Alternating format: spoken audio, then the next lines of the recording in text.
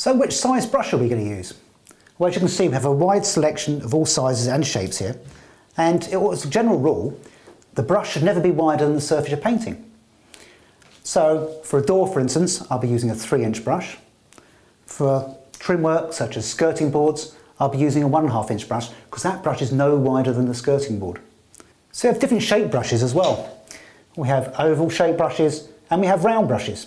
Now, why do we have these shapes? Well, firstly, the oval brush. This is ideal for concave and convex surfaces and also for furniture. Now the round brush, because of its pointed shape, makes it great for cutting in, plus also it's good for round edges such as edge of windowsills because it doesn't splay. Now we have also different handle shapes as well. We have beaver tail and we have Kaiser. Now this is down to personal preference and what feels comfortable to you. My personal preference is the Kaiser handle because it's what I'm used to, but also when I clean the brushes out I like to spin them as well.